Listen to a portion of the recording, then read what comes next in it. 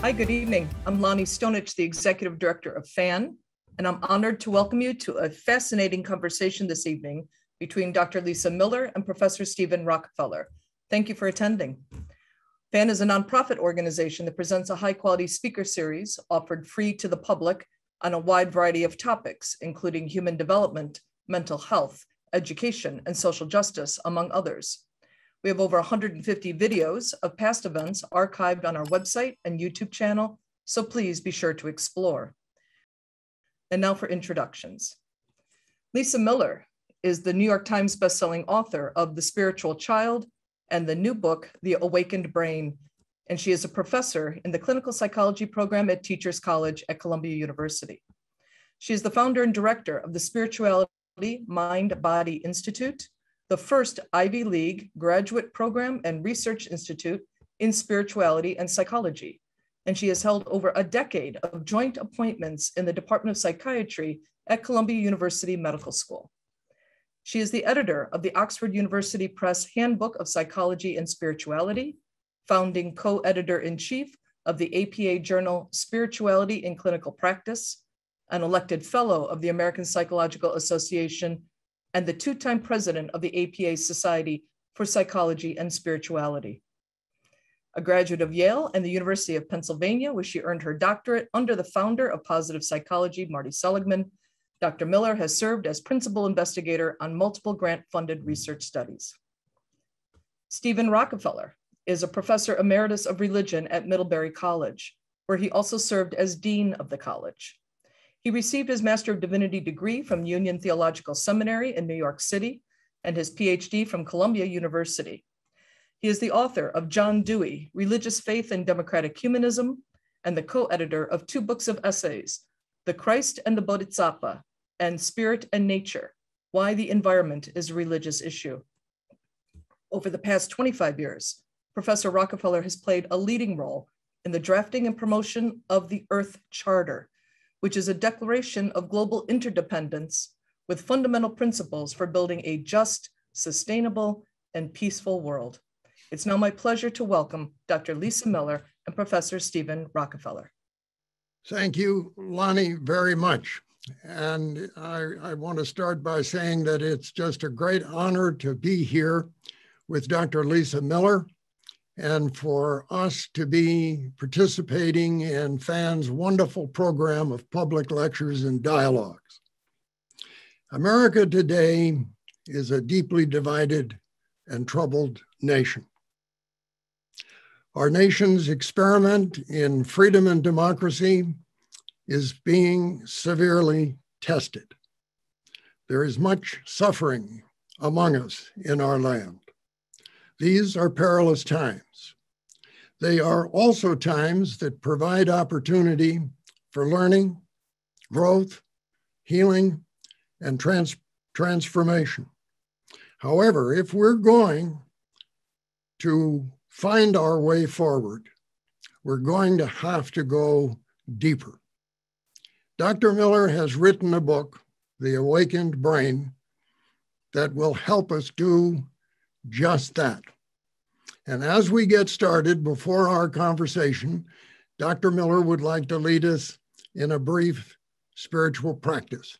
Lisa. Thank you, Dr. Rockefeller. I'm so delighted to be here together with fellow parents, women, men, grandparents. This is exactly where I would hope to see the science of the past 20 years land. And to be in discussion with you, Stephen, is a tremendous honor. Stephen has been an inspiration, a dear friend, a colleague, a collaborator, a mentor. So to share our conversation tonight is really a moment of great meaning. And I'm so appreciative to you, Stephen.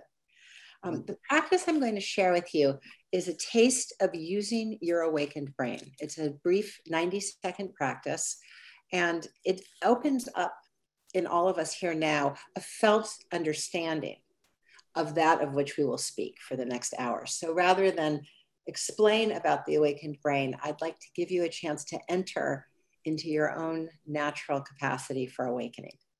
It's a 90-second practice, as always, an invitation, if it should feel right to you.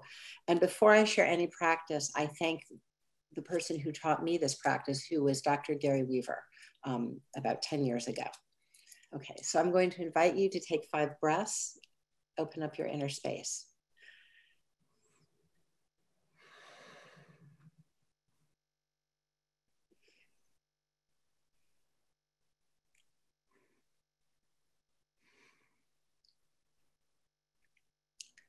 I invite you to set before you a table. This is your table. And to your table, you may invite anyone, living or deceased, who truly has your best interest in mind. Anybody, living or deceased, who truly has your best interest in mind. And with them all sitting there, ask them if they love you.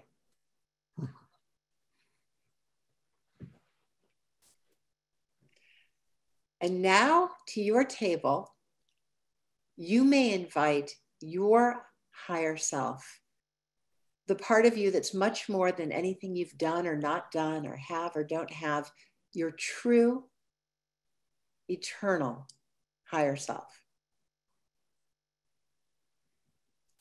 And ask you if you love you. And now finally, you may invite your higher power, whatever word you may use, however you may know, your higher power. And ask your higher power if they love you. And now with all of those people sitting here right now, what do they need to let you know? What do they need to share, to tell you now?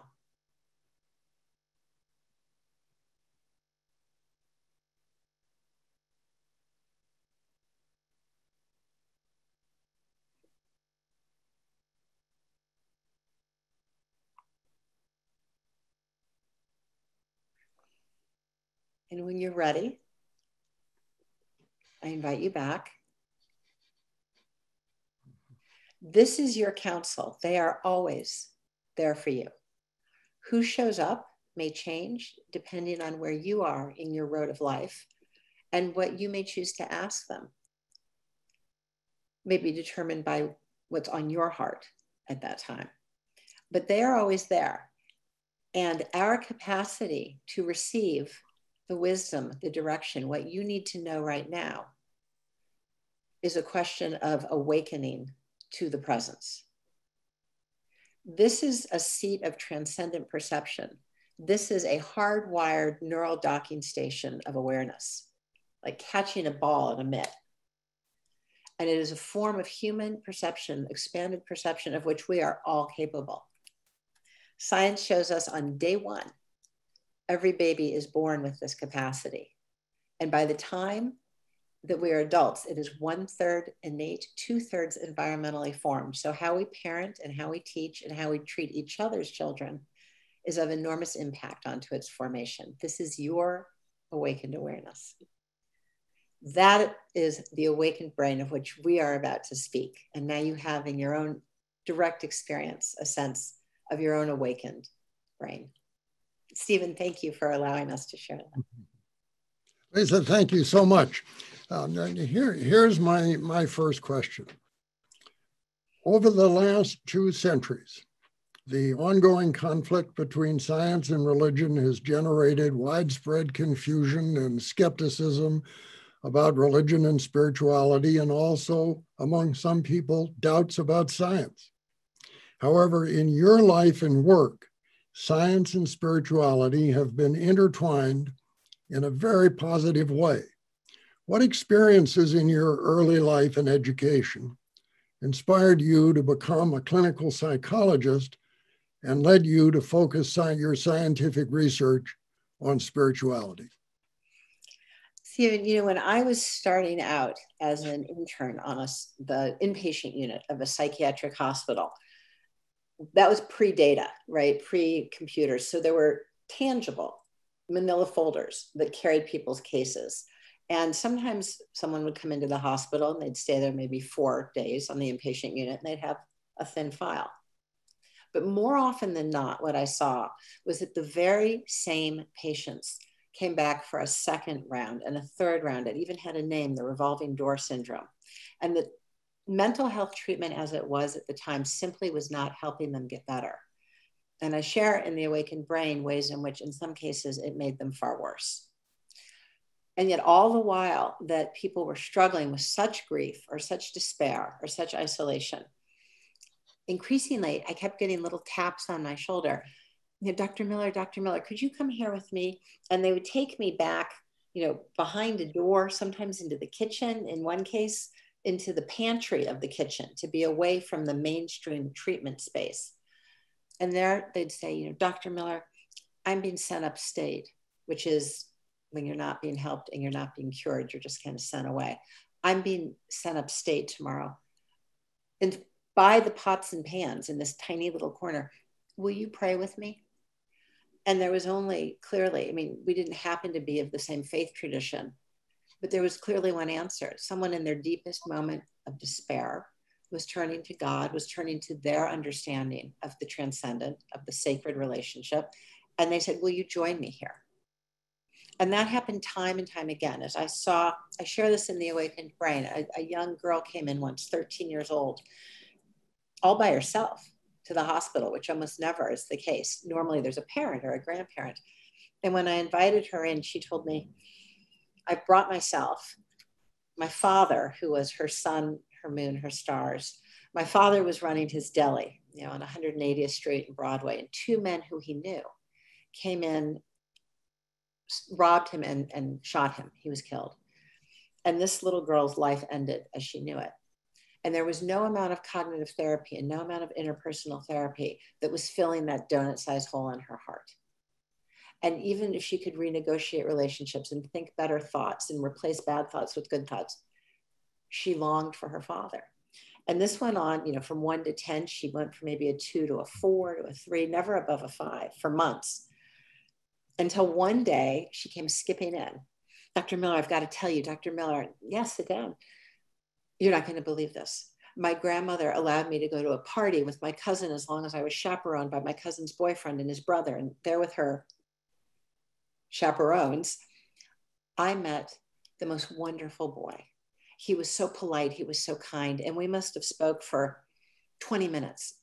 And here's the best part. Guess what his name was? It was Horatio, the very same name as her father, a quite unusual name in her community. And she said, don't you see? I said, tell me. My father sent him. My father is looking out after me. And when she felt the presence of her father, our ancestors by our side, she went from a 1, 2, 4, 1 to all the way to a 9. She rejoined the world of the living. And she had harder days and better days, but she knew that her father walked with her. To ignore the transcendent awareness, to ignore awakened awareness is to cut us off at our knees. If I had followed protocol as usual and nodded, what does that mean to you? Oh, it's a diversity variable. That would have completely deactivated the treatment. That would have taken away her deepest form of knowing. This mental health minus spirituality made no sense to me. It made no sense in the patients I saw, and it made no sense in my own life. I share in The Awakened Brain a very long battle, all the while that I was a scientist and a clinician with depression myself. My husband and I were trying to conceive. And, you know, I was healthy. I was 30. He was 31. We all checked out well. So we tried, if you will, for a few months and nobody came. And feeling somewhat disappointed, we did what we thought would be the next step, which was we went to the Caribbean and thought, well, then we'll have a family. And still nobody came. And after ratcheting this up to doctors and increasingly more involved procedures, still nobody came. So much so that as a researcher, I got on the computer and I found the very best team in the country who invented in vitro using sea urchins at Woods Hole. And still, we did not conceive. Every time we were not pregnant, it felt like I was going to a funeral of the baby that wasn't, a funeral of what parents we weren't. And it was so despairing that there were times where I literally found my husband lying on the floor at night. He was so depressed. And yet in the depth, when we really, if you will, hit the bedrock of despair, people started showing up, helpers and healers, to help us along our way. A guy on the bus sat down next to me and said, "You're just that type of woman. You seem so nice. I bet you're going to go all around the world adopting children." Or my mother would call and say, "Our neighbor just adopted the most beautiful little boy, David. Just wanted you to know." And we started getting the picture that there was a child out there for us. And it goes into really quite meaningful and mystical experiences that I share in the Awakened Brain. But in the end, maybe I shouldn't tell the end, but the point is that the breakdown of depression was not one of thinking badly of myself and replacing those thoughts as cognitive therapy might hold, or of learning to speak to people differently as interpersonal therapy might hold. But it was the gradual breakdown of thinking that life is something that I could control. With enough strategy and planning and preparation and smarts, I could make it go my way, A plus B plus C, to realizing that the biggest things in life, and we've certainly seen it in the past 18 months, are not controlled. And when command control, what I call achieving awareness, simply does not square with the deeper dynamism in life, we may at first be depressed, not getting what I wanted, but it's actually an opportunity to shift 40 degrees, 100 degrees, and see the bright open yellow door. The red door's stuck, but the yellow door is open. And the yellow door could have someone or some journey or some way of being that I didn't even know existed, and I only found. Because just as it was necessary that the red door be stuck and the yellow door be open, it was necessary that I learned to shift from controlling life to being in deep dialogue with life. What is life showing me now? What is the deeper relationship with, I would say, God, spirit, force in and through all life? Is there not a guidance in life through which we are a discoverer of our path, far greater and more magnificent than a command control maker of our path? Thank you, Lisa. And let's talk about your research. Some commentators, knowledgeable people, have called it path-breaking and revolutionary. So tell us what your approach has been, what's particularly significant, and what are some of your most important findings? In short, how did you discover the Awakened Brain, and what is it? So, Stephen, thank you for those very encouraging, kind words. My lab was quick out of the blocks around 1997, and fellow labs have joined us so that we now have a very robust field, bringing the scientific lens onto the impact of spirituality in the human life. And what have we seen? Well, in aggregate, it's quite extraordinary. It's something every parent, I think, intuits and may find powerful and helpful to see mirrored in the lens of science. Perhaps the most important finding is that every single one of us is innately a spiritual being. We are born with this capacity. Temperament is about half hardwired, half environmentally formed. If you think of a colicky baby who then is soothed, the capacity through which we perceive the transcendent relationship is 1/3 innate, 2/3 socialized, shaped by our parents, our grandparents, our faith community, our school community, by omission and commission. The clock of formation always runs.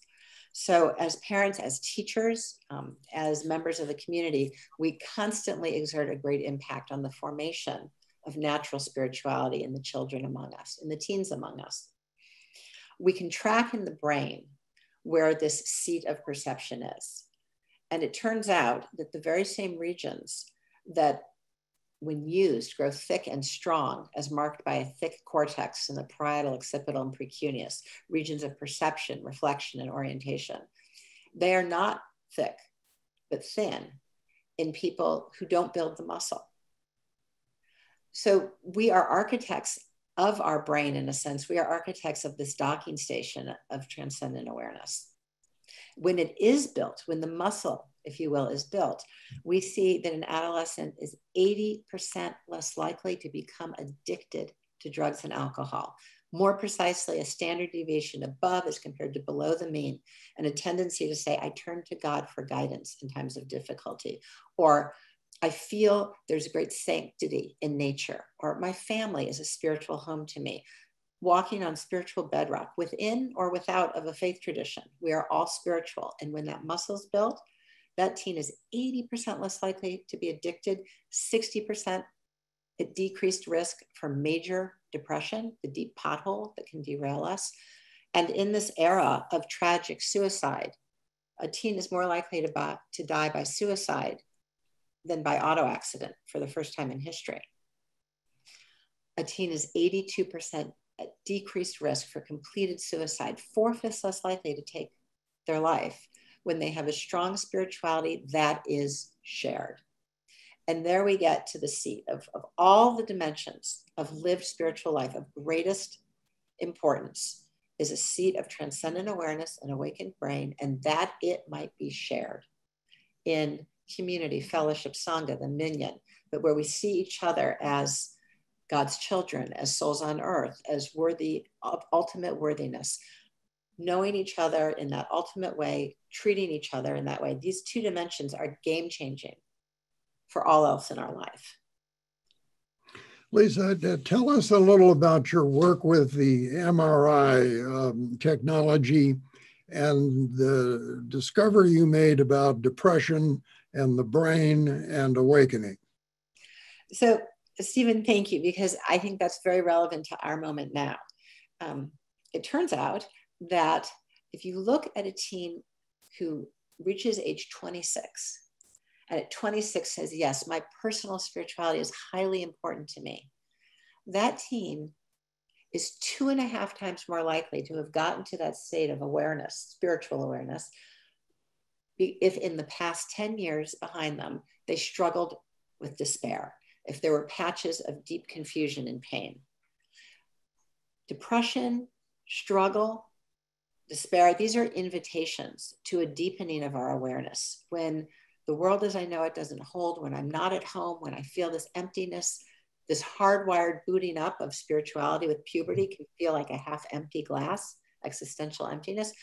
The long silences, praying, being amongst others in service, spiritual action opens up the perception of the teen so that he or she is more able to see into the deeper nature of life and start to perceive and feel the deeper truth in life. Depression, despair, this is an invitation to spiritual awakening. And in the brain, we see a thicker cortex in the regions of perception, which otherwise would be thin. And that thinness is seen in those very same regions in people with recurrent major depression, offering evidence that sustained spiritual life is neuroprotective against recurrent depression. And what's most remarkable, Stephen, is that this tendency to grow a thick, strong spiritual brain, a stronger receptive brain, is even greater in people who are otherwise at high risk. They're at high risk because their parents were depressed. They're at high risk because they grew up under a rain cloud of depression. Where there's risk, there's even greater benefit of strong personal spiritual life, protecting and growing the brain to gird them against subsequent depressions. And not only that, it augments the field of perception so that life is full of yellow doors.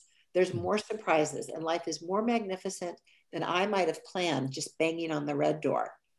Because my desire to get through that red door, it's based on everything from today back. It is based on historical data. But where in being with dialogue, in dialogue with the spirit of life, that yellow door takes me, I can't even envision. But it's very often far more right than what I might have historically fathomed to be the case. And when you make this distinction between the achieving brain and the awakened brain, you're really talking in part here about different ways of knowing. And I think you emphasize in the awakened brain, there are multiple ways of knowing. And if we restrict ourselves to the achieving brain, we have a very narrow view of the world where everything is more or less reduced to its utilitarian value. And then you run into a very deep ethical problem. So would it be right, Lisa, to think that the achieving brain needs to balance. I mean, the awakened brain needs to balance that achieving brain with the spiritual moral awareness. That's so beautifully put, Stephen. And I might say that, at the table of human knowing, we have the logician and the empiricist from the achieving brain. And also at the table is the intuitive and the mystic, right, from the awakened brain. And when we connect all forms of human knowing, in the MRI, we actually see the road is paved, myelinated tracks between regions of the brain, which is known as the good brain, a more innovative, a more creative, a more adaptive brain. What in some of my work is called more situationally aware, more able to move in tandem with the tidal waves of what is life showing me now.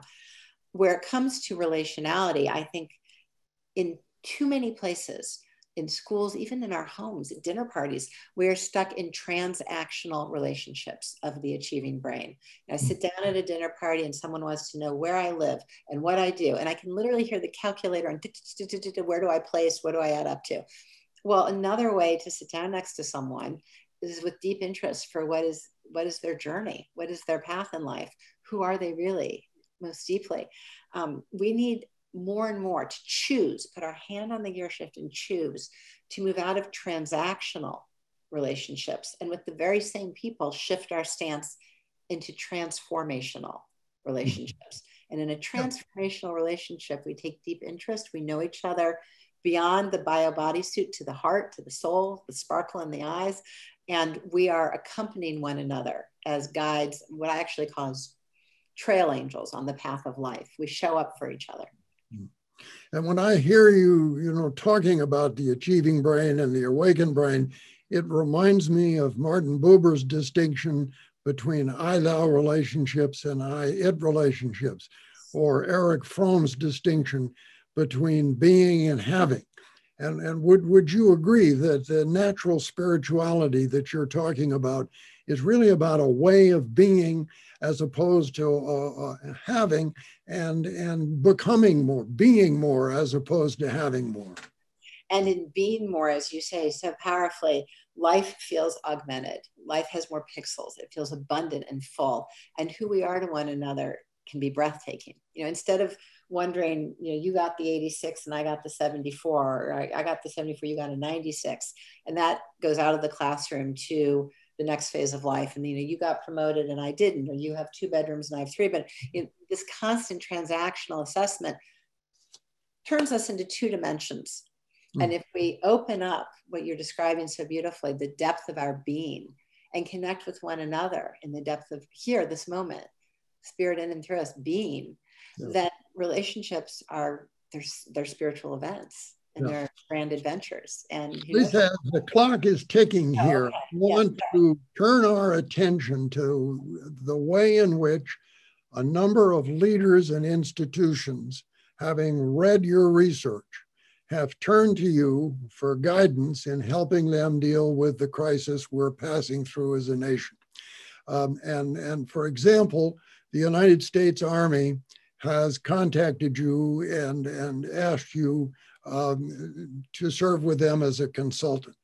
So I'd like to ask you, why has the Army sent you on a unique mission, really, to work with commanders, chaplains, and non-commissioned officers at military bases across the United States, including Alaska and Hawaii, and I think you're even being sent overseas now. So how are you supporting the Army? What are you doing for them? So, why did this happen? Yes, so about 2 years ago, a general and a colonel showed up at my door at Columbia, and it started what has been a most meaningful collaboration, a profound collaboration. If we look at the past 20 years of science on spirituality, its enormous protective benefits against psychopathology in young adults, its enormous role in not just resilience, but renewal following trauma, how profound spirituality is in supporting and actually is the explanatory factor behind the character strengths and virtues, optimism, grit, persistence. The spiritual core is the most important superordinate from which all other lines of development follow. The map of science is clear. The Army is data-driven. The Army is extraordinarily innovative. They had read The Spiritual Child. They had looked at some of the science. They had seen, indeed, there is a blueprint of science on human flourishing, human recovery, and even fitness and performance. So together, I met with the 4 stars and the vice chief, the chief, and the secretary of the Army. They said, yes, this science describes what we're seeing, because of course the Army receives a slice of America. It's a slice of American pie. The Army has in concentration the very same challenges that our country has writ large: fragility in young people, elevated epidemic rates of suicide, depression, anxiety, and addiction, questionable relational ethics, to include racism and extremism and sexual assault and sexism. This is not the Army's problem. This is our American challenge. And in every generation, we've risen to this challenge. What we have within us, of course, is the resource. Our innate awakened awareness is ready to be brought forward. Our seat of spiritual awareness is there, ready to be built. The Army decided that we are going to use this roadmap of science within every band of professional execution, whether it's a drill sergeant or a commanding general, behavioral health, no matter who it is, their range of expertise and their impact is going to be augmented when they are trained into this body of knowledge. So rather than handing a program where you check the boxes, we've gone around to Fort Bragg, to Fort Hood, to Fort Jackson, and the Army is integrating the map of science. The Army is taking what we know about spiritual development and spiritual fortitude and saying, just as we have physical fitness for the physical core, so too we need spiritual fitness for the spiritual core. I'll give you 2 examples. Now in basic training, FM 722, Field Marshal's Manual 722-10, says that a soldier must be fit physically, mentally, and spiritually. Now, this is silent on religion. This is spirituality. Another integrative point in behavioral health, those who provide, the psychologists, the psychiatrists, the social workers, often become depleted. There's now a universal spiritual resource, a chaplain, embedded in behavioral health so that the providers can have more spiritual support and turn to the patients, as well as refer patients, a dual referral, like a layer cake, help from behavioral health, help from a chaplain, so that the spiritual core is nourished. In each person's zone of professional expertise, they are now equipped and educated and empowered to engage the whole soldier. The same model is being brought to private sector businesses, is being brought to schools. We can make institutional transformation in the culture and climate. It's not a manual or a program or a curriculum that lands on the desk. It's reinvigorating what, Stephen, you called a way of being, our natural spirituality, so that we see each other as foundationally beings of inherent worth, as we treat each other transformationally, not transactionally. And the Army's really led the way on this, but it is readily replicated in other organizations. So, Lisa, tell us now about your vision for the schools. When you wrote The Spiritual Child, you were particularly focused on the need for spirituality in education. So share with us your vision about spirituality in education and describe what you're doing now to try to promote this transformation of school culture. Well, Stephen, you have been an extraordinary close collaborator in this work. Together, you and Frank Peabody and I have worked, I think it's now been 4 years. 4 years. And the declaration which you wrote is profound. I want to circle back to your opening remarks, which is we do have unprecedented challenges in the relational fabric of our culture. And as you, as really one of the world's leading experts on Dewey, have pointed out, Dewey, in fact, I almost, would you like to say a few words about Dewey and what it takes to run a democracy? I'd like you to say it. Well, the major point that Dewey would make is that democracy is first and foremost a great moral ideal and a personal way of individual life. And this is something he argued the whole 70 years of his professional career, and he was passionate about it. And Dewey believed that if you're going to have a healthy political democracy, you need moral and spiritual democracy as the foundation.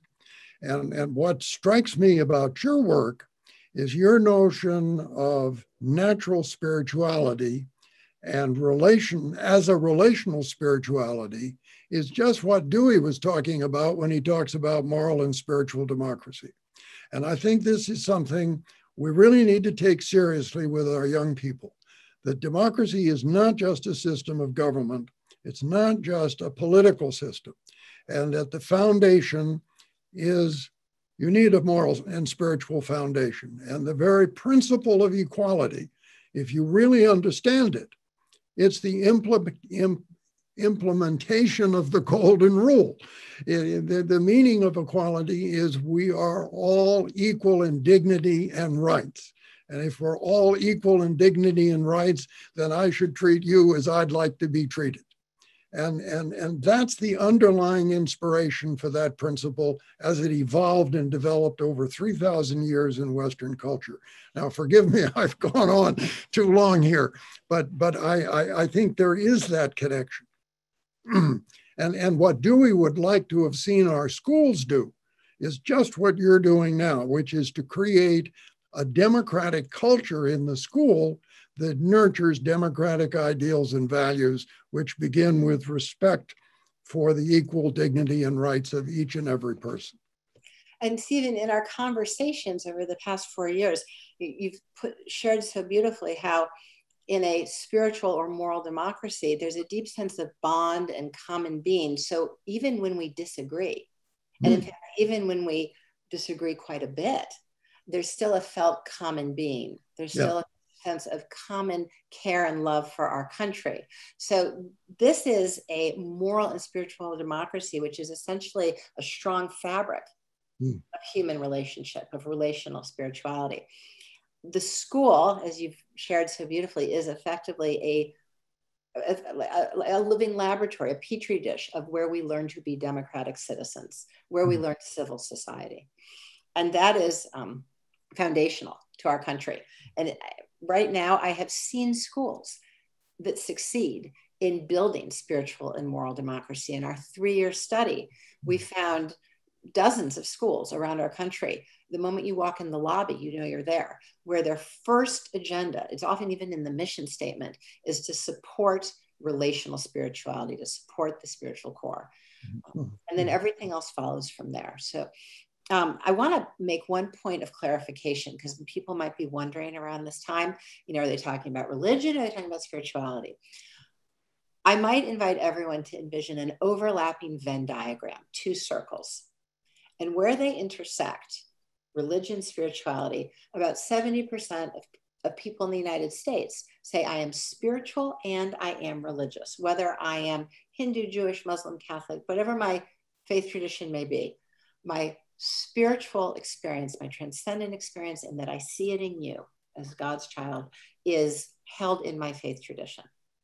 30% of millennials and fewer with each older generation say I am spiritual, but I am not religious. I experience spirituality in community, in art, in music, in nature.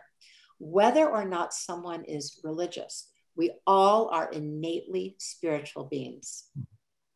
It is a human capacity, just like we are born physical and emotional and cognitive beings, so too we are born spiritual beings. Now, we wouldn't dream of not allowing a child school lunch or PE, air and sunshine, to nourish their body. Well, so too we have to nourish innate spirituality, or else left to lay fallow, it can atrophy, or particularly when there's a surge in adolescence. It's marked by longitudinal twin studies. There's a biological clock in adolescence. Teens go shopping. They will find untrue teachers and untrue spiritualities. So it is absolutely essential that we show up as teachers, as educators, as parents, as community for spiritual growth. The clock runs, and if we're not there, it still runs, but it's not supported. 2/3. So Lisa, would you say that one of the basic problems with our school system is that the emphasis is really all on the achieving brain as opposed to the awakened brain, and this is at the root of a lot of our social problems? It's even in the air and water of the culture. Right? It's in Oh. left willy-nilly, the culture is following a very dogged, high octane curriculum. So who we are to one another is, if you walk into a classroom, 90% of what's going on is the people in the room. And yet very often class is taught as if 3 people could have been absent and class would have been the same. So the people in the room are the relational field, and what happens in the room is what's happening in life. So Stephen, I think your point's very important. And most of all, when we went around and we identified spiritually supportive schools, we saw that from the head of school all the way through, vertically integrated, there was a common held vision that we are here today to support the spiritual core of the child, to reintegrate the spiritual child into the whole person rather than disintegrate, which is unhealth. And you've created a Awakened Schools Institute at Teachers College that is now working with teachers and principals in America's public schools. It is remarkable. We discovered that indeed a spiritually supportive pedagogical culture can be taught and deliberately built by any school in a way that's consistent with that school's language and mission and culture. So let me ask you this, because the clock is ticking, and I think this is a question many people would like you to answer. Most public schools in the US today are reportedly struggling trying to teach reading, writing, and math, and they're also grappling with how to give students a more honest account of slavery, Jim Crow, and systemic racism. Is it a good idea to ask schools to take on a major new challenge like you're recommending, for which most principals and teachers have not been trained and are not well prepared? So let me put it this way. Most people go into teaching with a very, very deep calling, and it is a spiritual calling. And if we ask teachers, who was the teacher who moved you?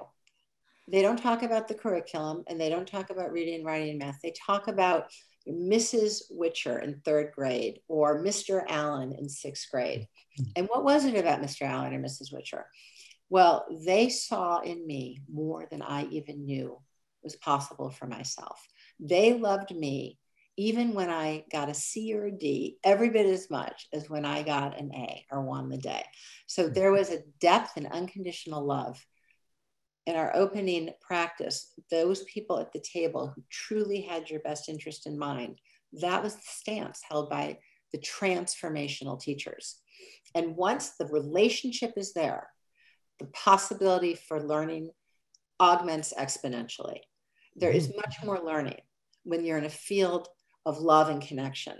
There is much more knowledge to be imparted when you trust the person who's teaching you and you want to take them in. The idea that it's really an outdated 20th century view that education is somehow administered as if you bought it from a vending machine. No, it is held in the relational field, and its meaning is held in the relational field. Math, English, these things are learned in a stance of trust. And when the baby bird has an open mouth, not when they're frightened. Let me ask you another question that I think some parents have on mind. What do you say to a parent who says spirituality is the responsibility of parents and schools shouldn't get into developing and nurturing the spiritual life of children? Right. So, Stephen, as you and many people know, about 40 years ago, in the good intention to be inclusive, we threw all talk of religion or spirituality out of the public square. And we now have a spiritually non-conversant society. We also have a case in which for the first time, there are children in school raised by parents who themselves never had support for the formation of their own spiritual core. So children show up today with their genetic inheritance, their hardwired capacity for spirituality completely unformed. There's no practice of transcendence, whether it's prayer, meditation, walk in nature. There's no language of the transcendent, direct knowing, intuition, mystical knowing. There's no one whose values they've met are derived from the way the world is somehow inherently built, not cherry-picked based on expediency or hedonics. So we have never had children showing up with the 2/3 formation onto the spiritual core totally empty until now. So what I would say to that parent is that I certainly agree 100% that in the public school, religion is the job of the parents, 100%. But we're not talking about religion. Religion is 100% socialized. It is environmentally transmitted. It is indeed the gift of our parents and ancestors. We're talking about a foundational human capacity, a way of being through which we perceive a deep relationship with all life, spirit in and through all life, energy, life force, fellow living beings, one another as inherently worthy. And when this natural seed of awareness and perception is cultivated, your child is 80% less likely to be addicted, 80% less likely to take their life. Who wouldn't want that for their child? It's a realization of their inherent being. It's how they are made whole. It's how we were meant to be.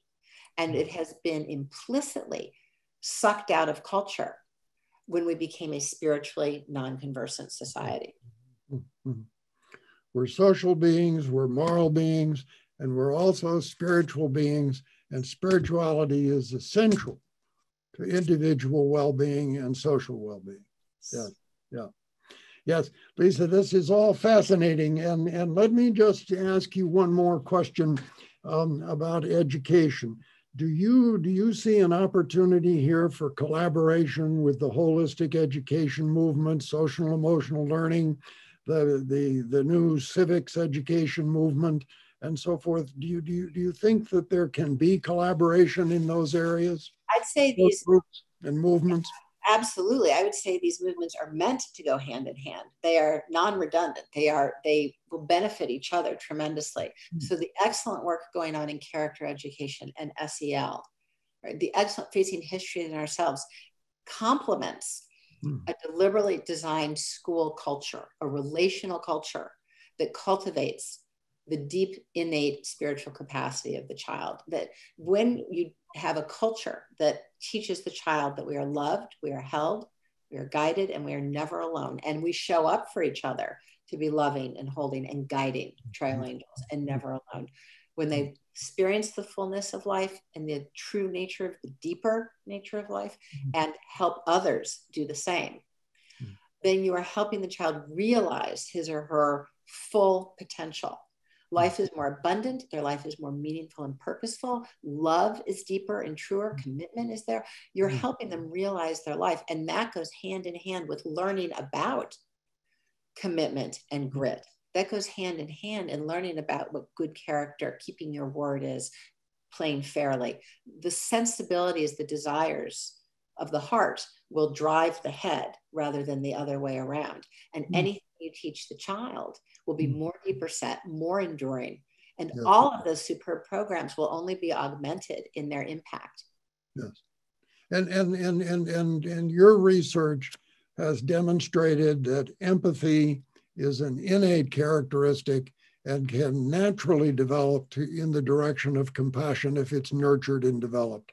But the danger is that if these instincts, these intuitions, the questions, the yearning of young children is dismissed, neglected, not encouraged, the whole spiritual side of their personality can go into retreat and basically be suppressed.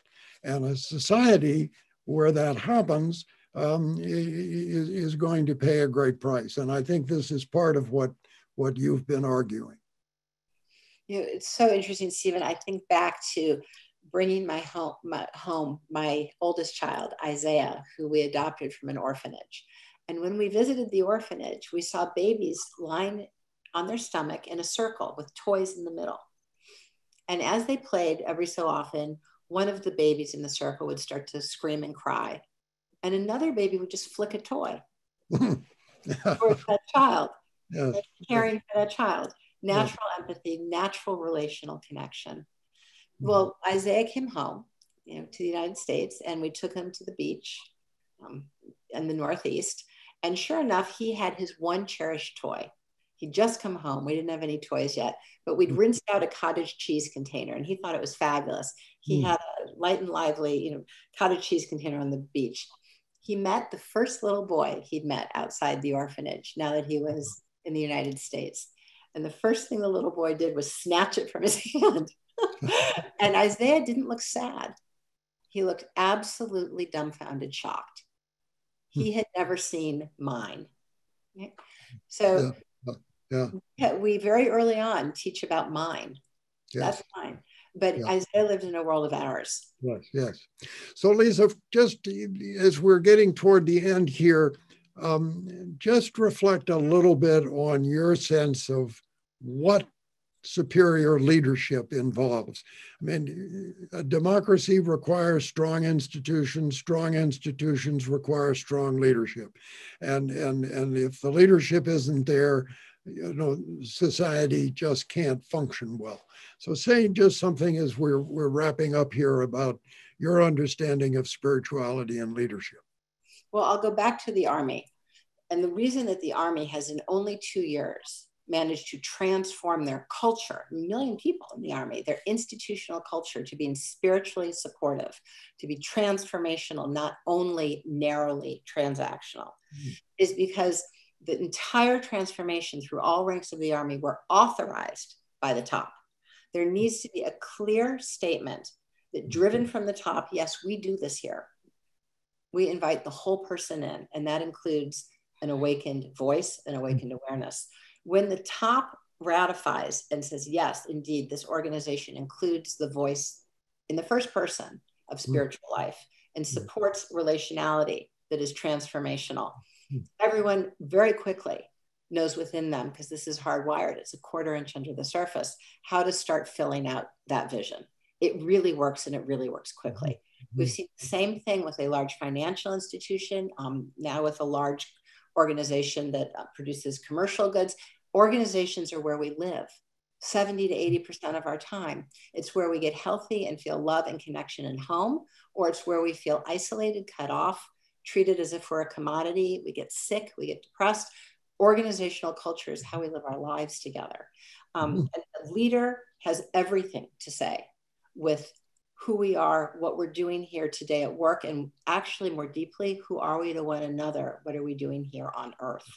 A leader with vision very quickly transforms his or her entire organization by articulating that probably 20 times a day. Yes, yes. And there is Lonnie. Okay, thank you, Lisa. Thank you, Stephen, so much for this wonderful conversation. And here I am, and you have some great questions. We're gonna go through at 7:54, so we have about 6 minutes for questions. I want to remind everyone that Lisa will be joining after hours. We're working on Professor Rockefeller here to see if he'll maybe join us as well. We're not sure, but Lisa will be there answering questions. Happy to answer more at after hours. You can get access to after hours by purchasing a copy of The Awakened Brain from our bookseller. We've been putting links in chat, so please do your best to come join us. It's going to be a lot of fun.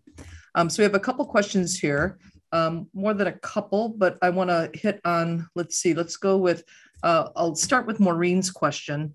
And she asks, how do we invite others into relational spirituality or spiritual growth who resist spirituality or think it's woo-woo? Thank you. Thank you.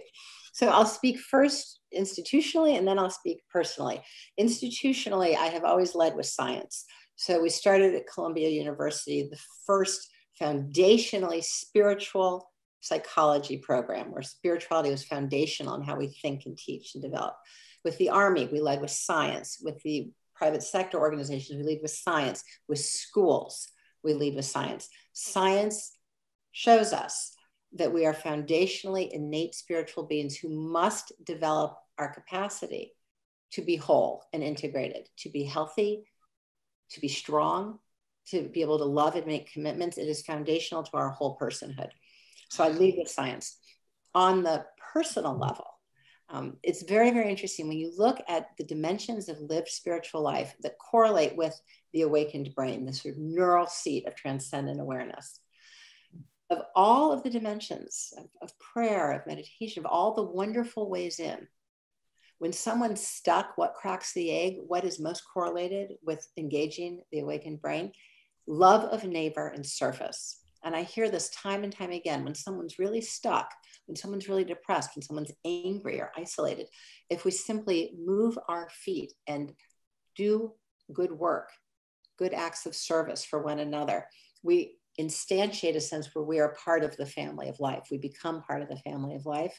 And then we start perceiving that we are part of the family of life. And then we start perceiving that we're actually part of the field of life.